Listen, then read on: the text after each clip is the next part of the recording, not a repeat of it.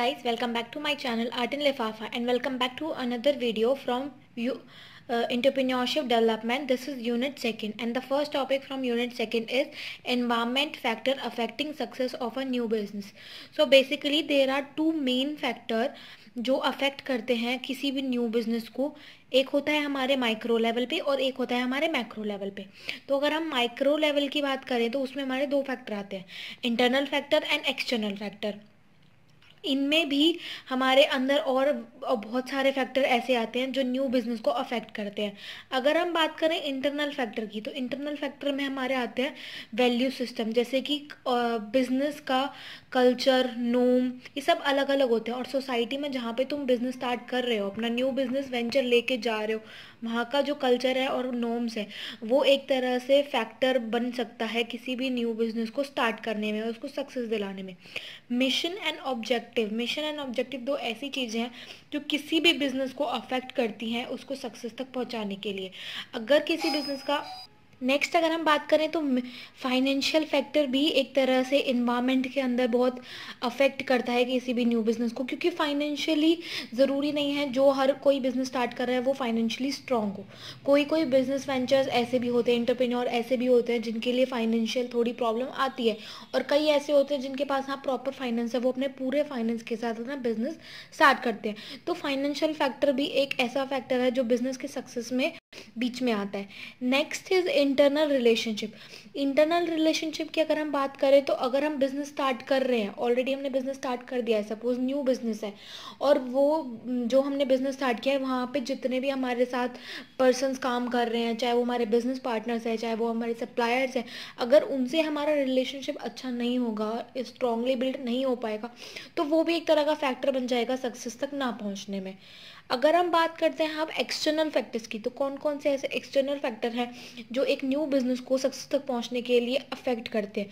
सबसे पहला हमारा माइक्रो इन्वायरमेंट के अंदर हमारा सारा जो बाहर का इन्वायरमेंट होता है, हमारे सप्लायर्स, हमारे कस्टमर्स, हमारे प्रोड्यूसर्स, सब कोई. अब अगर हम बात करें मैक्रो इन्वायरमेंट की, तो मैक्रो इन्वायरमेंट में ऐसे कौन कौन से फैक्टर्स हैं जो अफेक्ट करते हैं एक न्यू बिजनेस को. सबसे पहला होता है हमारा इकोनॉमिक फैक्टर, जो हमारी इकोनॉमिक पॉलिसीज़ पे बेस होता है, क्योंकि वो पॉलिसी फ्लक्चुएट करती रहती हैं, टाइम टू टाइम चेंज होती रहती हैं, तो उनसे भी एक तरह से हमारे न्यू बिजनेस को अफेक्ट होता है. सेकेंडली सोशल फैक्टर, कंज्यूमर का बाइंग जो फंक्शन होता है, उनका नीड्स एंड वांट्स होते हैं वो चेंज होते रहते हैं, तो सोशल फैक्टर भी बहुत ज़्यादा इफेक्ट करता है. पॉलिटिकल फैक्टर बहुत ज़्यादा इफेक्ट करता है. टेक्नोलॉजिकल फैक्टर बहुत ज़्यादा इफेक्ट करता है, क्योंकि आज के टाइम में लोगों को न्यू टेक्नोलॉजी ट्राई करने का मन करता है. जैसे ही कोई न्यू टेक्नोलॉजी मार्केट में आई तो लोगों को लगता है हाँ ये टेक्नोलॉजी हमें यूज़ करनी है, हमें ये बाय करनी है. अगर हम एग्जाम्पल लें आईफोन का, तो आईफोन एक ऐसी टेक्नोलॉजी में आता है जहाँ पे लोग ज़्यादा से ज़्यादा कोशिश करते हैं कि इसका जो न्यू वर्जन आ रहा है हम उसको तुरंत ट्राई करें जब ऑन द स्पॉट वो मार्केट में आ रहा है. तो ये सारे फैक्टर भी बहुत ज़्यादा न्यू बिजनेस को अफेक्ट करते हैं. Now the next topic is women entrepreneurship. Women entrepreneurship क्या होता है? It is the process where women organize all the factor of production, undertake risk, provide employment to others. जहाँ पे सारा जो एंटरप्रेन्योरशिप का काम होता है वो वोमेन हैंडल करती है. जो आइडिया जनरेशन होता है वो सिर्फ वोमेन का होता है, उसको हम बोलते हैं women entrepreneurship. I am also a entrepreneur because मेरा इंस्टाग्राम पे जो स्टार्टअप है जो मैंने स्टार्ट किया हुआ है, तो मैं भी उसी चीज़ के अंदर आती हूँ, वोमेन एंटरप्रेन्योरशिप के अंदर आती हूँ. तो ये एक बहुत ज़्यादा ट्रेंडिंग में जो चीज़ चल रही है ना, वोमेन एंटरप्रेन्योरशिप, जहाँ पे हम लेडीज़ को ये अपॉर्चुनिटी देते हैं कि तुम अपने आइडिया के चलते अपना कोई वेंचर स्टार्ट करो, जिसमें गवर्नमेंट भी एक उस वुमेन को हेल्प करती है अलग अलग तरीके से. अब अगर हम वुमेन एंटरप्रेन्योर्स की बात कर रहे हैं तो बहुत सारी ऐसी प्रॉब्लम्स भी होती हैं जो एक वुमेन एंटरप्रेन्योर फेस करती है. सबसे पहली मेन जो प्रॉब्लम होती है वो होती है फैमिली कॉन्फ्लिक्ट. फैमिली में बहुत तरह के कॉन्फ्लिक्ट्स आते हैं. लोग मना करते हैं कि नहीं भाई वुमेन्स को तो काम नहीं करने देना चाहिए. फैमिली मेम्बर्स ही कुछ सपोर्ट नहीं करते हैं. फाइनेंशियल प्रॉब्लम बहुत ज़्यादा आती है, क्योंकि जल्दी से कोई वुमेन्स को फाइनेंशियली सपोर्ट करने के लिए रेडी नहीं होता है. मार्केटिंग प्रॉब्लम्स बहुत ज़्यादा आती है, क्योंकि जब भी वुमेन मार्केटिंग में अपनी न्यू वेंचर्स को बताने के लिए जाती है तो मार्केट में भी उन चीज़ों को जल्दी से एक्सेप्ट नहीं किया जाता है। लैक ऑफ ट्रेनिंग होती है क्योंकि ट्रेनिंग बहुत कम दी जाती है वुमेन्स को। हैवी कंपटीशन, ऑलरेडी बहुत ज़्यादा कंपटीशन होता है मार्केट में, और वुमेन अगर कोई इंक्लूड हो रही है एक किसी न्यू वेंचर में तो उसके लिए वो हैवी कंपटीशन होता है। लैक ऑफ सेल्फ कॉन्फिडेंस, कभी कभी जब इतने सारे कॉन्फ्लिक्ट्स आते हैं तो वुमेन्स का जो कॉन्फिडेंट लेवल होता है वो लो होने लगता है। लेट स्टार्ट, क्योंकि उनके पास ऑलरेडी बहुत काम होते हैं, इसलिए कई वुमेन्स ऐसी होती हैं जो लेट स्टार्ट करती हैं अपने वेंचर को। लीगल फॉर्मेलिटीज़ को पूरे करने में बहुत दिक्कतें आती हैं। Involvement of high risk, risk के ज़्यादा चांसेस होते हैं क्योंकि बहुत सारे फैक्टर्स ऐसे आते हैं। सोशल बैरियर्स बहुत ज़्यादा आ जाते हैं, जैसे कि लोग धप्पा लगा देते हैं कि हाँ वुमेन्स को काम नहीं करना चाहिए, वुमेन्स घर पर रहनी चाहिए। नहीं, जबकि ऐसा नहीं है। वुमेन्स बहुत अच्छा काम कर सकती हैं, बहुत अच्छे से चीज़ों को मैनेज कर सकती हैं। जब वो घर में चीज़ों को अच्छे से मैनेज करती है तो वो बिजनेस में भी उतने ही अच्छे तरीके से किसी भी वेंचर को मैनेज कर सकती है। कौन कौन से ऐसे सजेशंस हैं जिनकी इम्प्रूवमेंट की वजह से हम अपने वुमेन एंटरप्रेन्योरशिप को और आगे ग्रो करवा सकते हैं? सबसे पहला, चेंज इन एटीट्यूड। अगर हम अपने एटीट्यूड में चेंज ले आए, हम ना सोचे कि वुमेन्स कुछ नहीं कर सकती, तो हम इसको एक इम्प्रूवमेंट में ला सकते हैं। उनको ट्रेनिंग प्रोवाइड करके हम चेंज लेके आ सकते हैं। इंक्रीज इन मोबिलिटी, ये नहीं कि तुम वुमेन को कहीं घर से बाहर ही निकलने दे रहे हो, उनको घर से बाहर निकलने दो, उनको एक्सप्लोर करने दो। उससे क्या होगा, उनके चांसेस होंगे नई नई चीज़ें सीखने के। सपोर्ट ऑफ फैमिली, अगर फैमिली सपोर्ट करेगी तो कोई भी वुमेन होगी वो एंटरप्रेन्योर बन सकती है, अगर उसका पूरा मन हो तो फैमिली सपोर्ट बहुत ज़्यादा इंपॉर्टेंट फैक्टर होता है। Next topic is opportunity identification. अब अपॉर्चुनिटी आइडेंटिफिकेशन नाम से समझ आ रहा है, कोई अपॉर्चुनिटी है उसको आइडेंटिफाई करना। It efforts to fill a gap in the form of needs, wants and creation of value of the customer. जहाँ पे हम कस्टमर की नीड और वांट एंड क्रिएशन के बीच का जो गैप होता है, जो हमारे लिए अपॉर्चुनिटी बन के आता है, उसको हमें आइडेंटिफाई करना होता है। अपॉर्चुनिटी सिलेक्शन की अगर हम बात करें तो जो अपॉर्चुनिटी हमने आइडेंटिफाई करी थी उसको हम कैसे सिलेक्ट करेंगे? As soon as project identification ends, project selection start. An entrepreneur may have identified different opportunity which he considered good for him. In selection process he has to select the best opportunity.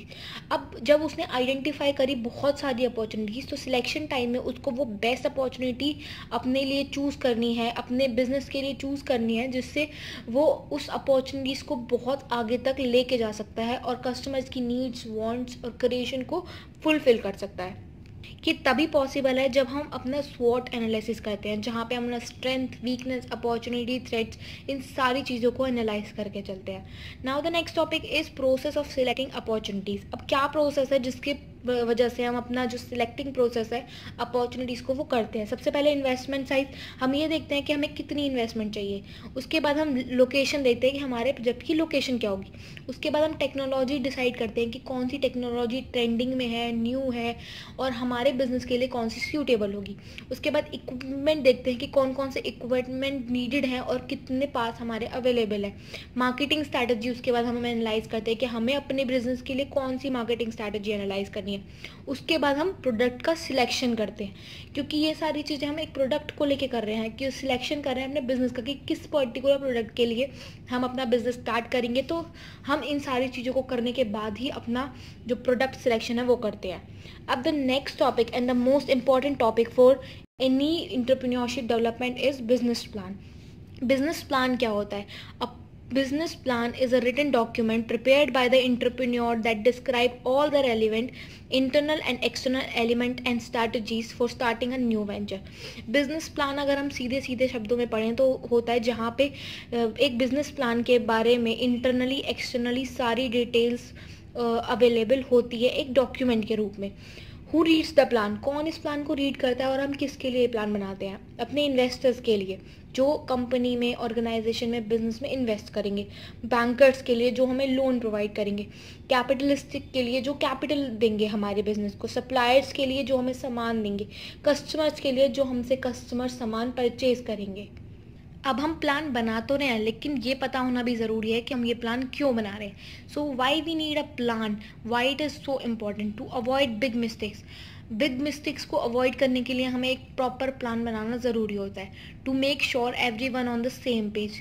हर चीज़ को एक same page पे लेके चलना ही एक entrepreneur का काम होता है, कि वो सारी चीज़ों को साथ लेके चले। तो इससे लिए हम बिजनेस प्लान बनाते हैं। To focus your good strategies and objective, अपने गुड्स और स्ट्रैटेजीज पे फोकस रखने के लिए हम बिजनेस प्लान बनाते हैं। टू रेज कैपिटल, अपनी कैपिटल को रेज करवाने के लिए हम बिजनेस प्लान बनाते हैं। Investor will often require a written plan, जो इन्वेस्टर होता है, जो कंपनी में बिजनेस में इन्वेस्ट करता है, उसके लिए एक रिटन प्लान होना ज़रूरी है, क्योंकि जब तक वो रिटन प्लान नहीं मिलेगा उसको, तो वो इन्वेस्ट नहीं करेगा, क्योंकि ऑब्वियस सी बात है उसको कुछ पता ही नहीं होगा बिजनेस के बारे में। तो रिटन प्लान बहुत ज़रूरी होता है। Identify risk and plan to solve them, इससे हमें क्या पता चलता है कि हमें अपने रिस्क पता चलता है कि यहाँ हमें रिस्क आ सकते हैं, उससे हम क्या होता है उनके सॉल्यूशन पहले से ही निकालना शुरू कर देते हैं। Now the next topic is formulation of business plan. जो हमारा बिजनेस प्लान है उसका फॉर्मुलेशन किस किस तरह से होता है। तो सबसे पहले उसमें एक इंट्रोडक्टरी पेज आता है, जिसमें हमारा बिजनेस का नाम और उसकी एड्रेस वगैरह सारी चीज़ें मेंशन होती हैं। उसके बाद उसकी एग्जीक्यूटिव समरी होती है। उस एग्जीक्यूटिव समरी में एक स्नैपशॉट होता है पूरे बिजनेस का, जो हमारा मेन चीज़ें होती हैं वो सारी उसके अंदर कवर होती हैं। उसके बाद उसमें कंपनी डिस्क्रिप्शन होता है, जिसमें कंपनी के बारे में होता है कि कंपनी क्या काम करती है, किस पर्टिकुलर फील्ड में कंपनी अपने बिजनेस को रन कर रही है। उसके बाद हमारा मार्केट एनालिसिस होता है। मार्केट एनालिसिस में हमारा ये होता है मेन कि हम अपने मार्केट में रिसर्च करते हैं कि कौन सा प्रोडक्ट मार्केट में नीडेड है, या फिर हमारा प्रोडक्ट मार्केट में चल पाएगा नहीं चल पाएगा, हमारी इंडस्ट्रीज़ कितनी हैं जो हम प्रोडक्ट लॉन्च कर रहे हैं, उससे कितनों से हम अपना जो सप्लाई करवा सकते हैं माल, और कौन कौन हमारे इस फील्ड में कॉम्पिटिटर है। उसके बाद हम क्या करते हैं, ऑर्गेनाइजेशन एंड मैनेजमेंट। जो हमारे ऑर्गेनाइजेशन में बंदे काम करेंगे उनका प्रॉपर मैनेज करते हैं, मतलब कि उनका एक स्ट्रक्चर बनाते हैं कि किस तरह से लोग हमारे ऑर्गेनाइजेशन में आएंगे, किस तरह से उनकी रिक्रूटमेंट होगी, सिलेक्शन होगा। ये सारी चीज़ हमारा ऑर्गेनाइजेशन एंड मैनेजमेंट में आता है। उसके बाद आता है हमारा सर्विस और प्रोडक्ट। अब कौन सी ऐसी सर्विस और प्रोडक्ट है जो हमारा बिजनेस में से जाएगी, मतलब जो हम ऑफ़र करेंगे मार्केट के अंदर। उसके बाद फंडिंग रिक्वेस्ट, अगर हमें कितनी फंडिंग की नीडेड है, लाइक अगर हमारा बिजनेस अभी स्टार्ट हुआ है तो आने वाले 3 से 5 सालों में हमें कितनी फंड की और नीडेड पड़ेगी, क्योंकि बिजनेस प्लान में हमें ये सारी चीज़ें मेंशन करनी पड़ेंगी। Marketing and sales, marketing sales में हमारा ये आएगा, how will market your business and your sales strategy, हमारी सेल्स स्ट्रैटेजी किस तरह की होंगी, और हम किस तरह से अपने प्रोडक्ट को या सर्विस को मार्केट में एडवर्टाइज करेंगे, प्रमोट करेंगे। उसके बाद फाइनल प्रोजेक्शन होगा। फाइनेंशियल प्रोजेक्शन में क्या आएगा कि जो हमारी supply information like balance sheets वगैरह, हमारा प्रॉफिट एंड लॉस, ये सारी चीज़ों को हम किस तरह से मैनेज करेंगे ताकि हमें कम से कम रिस्क हो बिजनेस के अंदर। Now the next topic is content of business plan. अब कौन कौन से ऐसे कंटेंट हैं जो बिजनेस प्लान के अंदर मच नीडेड होते हैं। वो तो थे कि हमारा ये चीज़ें हमें ध्यान में रखनी है, फॉर्मुलेशन कैसे होगा। अब है कंटेंट में हमारा जनरल इन्फॉर्मेशन, जो प्रोडक्ट की और प्रोडक्ट के बारे में डिटेल, प्रमोटर्स के कौन कौन प्रमोटर्स हैं, उनके नाम और qualification, location of the product, land and building, plant machinery के बारे में इंफॉर्मेशन, प्रोडक्शन प्रोसेस क्या है हमारा, ट्रांसपोर्ट कम्युनिकेशन किस तरह का है, रॉ मटेरियल कहाँ से हम लेते हैं, मैन पावर कितनी है हमारे पास, मार्केट हम कौन सा कैप्चर कर रहे हैं, रिक्वायरमेंट ऑफ फंड्स कितनी है, और रिक्वायरमेंट ऑफ वर्किंग कैपिटल कितनी है। अगर हमें वर्किंग कैपिटल की रिक्वायरमेंट है तो वो हमें कितनी है। तो ये सारी चीज़ें हमारे बिजनेस प्लान में मैंशन होंगी। And so this is the end of unit 2 of entrepreneurship development. And if you have any doubt, do let me know in the comment section, and also hit the subscribe button and click the notification bell next to it.